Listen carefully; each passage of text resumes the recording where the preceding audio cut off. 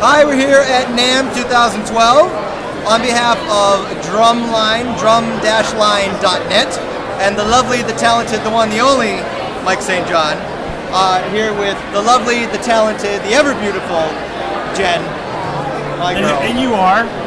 And I am, my name is Forrest Gump. No, I play in a band called W.A.S.P. Name's Mike Dupke, and Mike St. John is a very handsome and talented man. And you played with some other people. He did not pay me at all. I am not reading this. Now, who else did you play with real quick? I played with Hair of the Dog, who you probably don't remember, Eric Sardinas, who you might. I love Eric. And John Mellencamp many moons ago when I was a wee lad. And who did you play in that band with?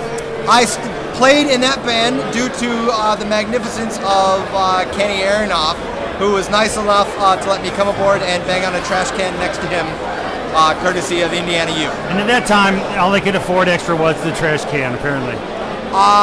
Yes, I did also get a shaker and a cymbal. And a tambourine. And he's come a long way. He's got a whole big old drum kit now. I got me a whole big old drum kit now. He's got 5 all right. I've got 5 drum kits. Really? Do I have 5? 4 and a half. Yeah, it's 4.5 drum sets. That can split and set them up. Yeah. The half drum set, the shells only go halfway around, so it sounds weird. Well, you know, you got to be able to do Peter Chris one way or the other. Okay. Yeah.